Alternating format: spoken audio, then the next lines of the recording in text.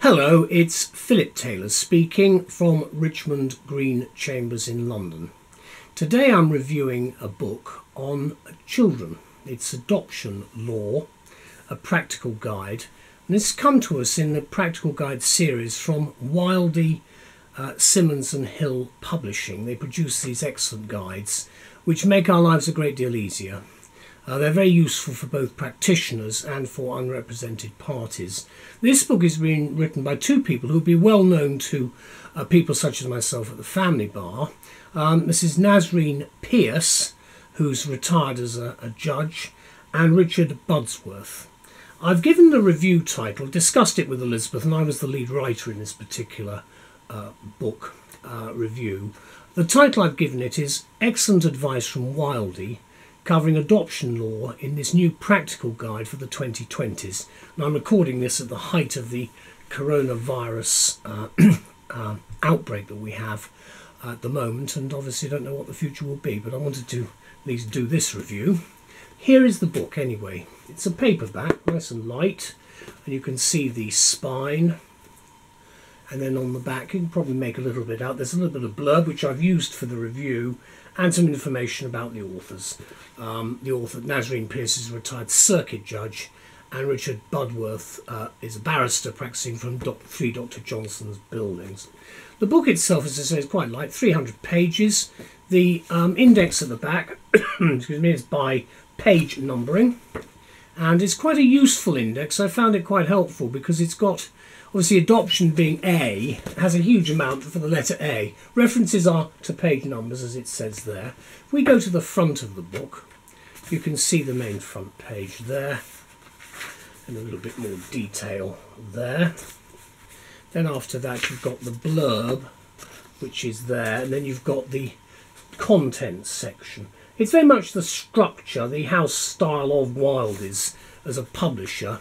You've got a lot of interesting, useful information there, which I hope you can see. You can see the various chapters running along. All the various headings are there, so you should, as I say, find things quite easily. And then you've got towards the end, you've got the various adoption points. Then you've got in total 20 chapters. The final chapter is the disclosure of information. Then there's the index right at the back. Then there's a preface, which is well worth reading. I've borrowed a little bit from the preface, and I'll talk about that in a minute. Then you've got the table of cases. Not too many cases, you'll be pleased to hear. There are a few. Then the statutes, of course, which we have. The usual suspects are there. The statutory inference likewise. You should find the usual things that you're looking for, depending on what it is you're specifically doing. Then there's the table of European and international material, which of course is with us for some considerable time. Then you've got a table of statutory guidance, which again is very helpful because of this area of law. After that, we have also a table of judicial PDs, practice directions and guidance. Not very much, it's all from the President's Division, stuff from the Family Division. Then the list of abbreviations, very helpful again because it's so easy to forget some of these abbreviations. Then an introduction. You've got some paragraph numbering you can see there on when you're looking at it. So it runs through logically all the way through. There's no footnoting as such, so everything is actually included within the main chapters themselves. And in fact the introductory chapter is very short. It goes straight into who may adopt, people who may adopt, and it leads on from there. And I'll say a little bit about that in the review because there have been problems with this area of law. I remember now, a very long time ago, when I first studied the Adoption Act itself as part of my degree, family degree, LLB, I did family law. The rules have changed a bit.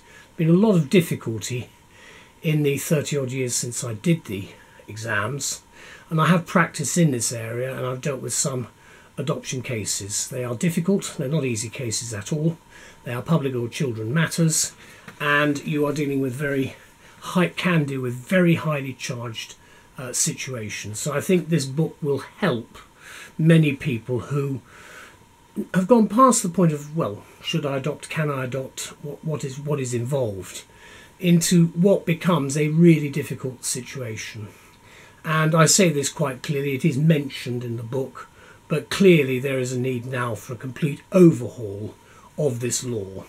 That I hope will come at some stage once the national emergency is over concerning the coronavirus. But we do need to have legislation in this area in the future. But I believe a lot of things are going to change quite quickly during 2020. What do we say about the book then? We say, well, Nasreen Pearce and Richard Budworth, are to be congratulated on this excellent new work from Wildy's, which is now falling over. I'm going to put it there so it doesn't fall over again. It's not a very, it's actually a paperback, so it's not exactly the strongest book in the world. So what I'll do is I'll put it there like that, and I'm hoping it's still not going to stand up, unfortunately. So let's put it like that. Might be a bit better. That's still not really working either. So what we'll do is we'll do it like that. I think that that will solve the problem of why the book is falling over all the time. So what do we say? Well, Nasreen Pearce and Richard Budworth are to be congratulated, as I say, on the excellent new work from Wildy, Simmonds and Hill Publishing. The authors intend to give us a practical guide which will be accessible not only to lawyers and to professionals who are involved in the adoption process. That's of course all the different people, not necessarily legally qualified, local authority personnel and other people, but all social workers of course, but also to non-professionals and others. So it's got, I think, a very wide appeal. The purpose of the book from the authors is to offer an understanding of the adoption process and the rights and obligations of all concerned in it. As is the case with all the Wildy practical guides, readers are advised in all instances to refer to and follow the relevant statutory provisions, regulations, rules, practice directions and case law as they emerge. And clearly that's important because this is an area of law where there is a reasonable amount of casework. There's obviously a lot of statutory authority as well. Now let me give you an example. The Adoption and Children Act 2002, setting out the statutory framework, for instance, contains 115 sections and 5 schedules.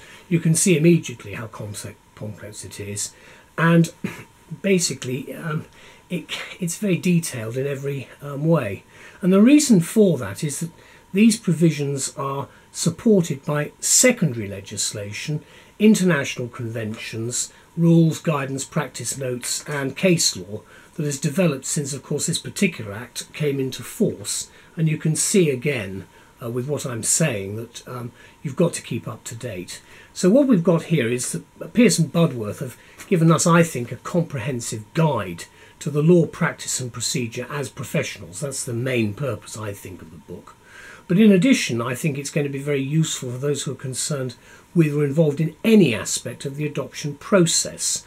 And having looked at it, you've got a lot of people who you wouldn't necessarily assume are involved, but they do have a role to play in how a child is actually adopted. And there are in total 20 chapters, and the structure of the work is set out by paragraph numbering for ease of reference, with a useful index at the back of the book, again by page numbering. So you should be able to find things pretty easily. We're given coverage of each stage of the adoption process, including the always difficult issue of contact between the child and their birth parents. That's the thing that's probably the worst aspect of this particular area of law. Also reviewed are the alternative options available by reference to the relevant case law and regulations concerning domestic adoptions, as well as adoptions with a foreign element. And of course, again, that will cause and can cause within the England and Wales jurisdiction a lot of problems.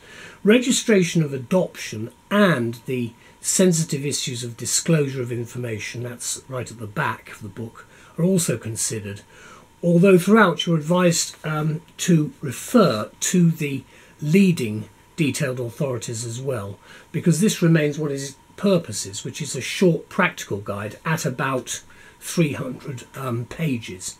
The The writers also look at the statutory obligations which are placed on and responsibilities which are placed on adoption agencies. That also includes support services and other professional bodies, local authorities and so forth, who are concerned with adoption towards all the parties involved. And I think that gives a much better idea of what the problems are. These of course include the position of the child who is the subject of the proceedings, which will be of paramount importance throughout, of course. Now, Adoption Law, the book, this one here, outlines the rights of those parties to challenge decisions made by the professional bodies involved in the process. And the tragedy of the long waiting list for children to be adopted persists as a major problem, and there remains an urgent need, of course, to deal with the issue of who can and cannot adopt. I'll say a little bit more about that in just a minute. We feel that the book will give some comfort to readers who are prospective adopters facing difficulties when they offer love, care and a stable home every child in care deserves, but are turned down. So thank you very much, Wildy, and to Nasreen and Richard very much indeed for this book, and also for continuing, as you all do, to publish these excellent guides for us. The law is as stated at the 29th of November 2019. The publication of the paperback came out on the 28th of February 2020, and I'm reviewing this a month later. And if I can just finish by saying one thing about it, there's the book again, that if you read the front preface, I think that will be of some use to you, because they say, notwithstanding the fact that when Cameron was in office, he acknowledged it was a tragedy that so many children were waiting to be placed. The statistics show that 4,330 children had an adoption decision but were not yet placed as at the 31st of March 2019. And again, it gives another set of figures. Then talks about the Manda case, which I'm not going to go through now.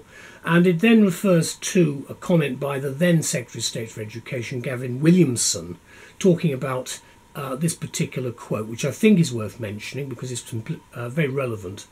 Adoption can transform the lives of children waiting in care for a permanent, loving home. I applaud the hard work and commitment of the social workers who dedicate themselves to giving children the kind of home environment that many of us take for granted, and urge them not to shy away from putting children forward for adoption. And I'm glad that he said that, because I believe that is the essence of the work in this particular area. And it's nice to have the social workers actually singled out, if you like, for special praise, because they have a very difficult job within the whole of this process. We of course as lawyers have to deal with it as well, but I do understand the position they're in. So again, thank you to all concerned for a really first-class book on adoption. Bye-bye.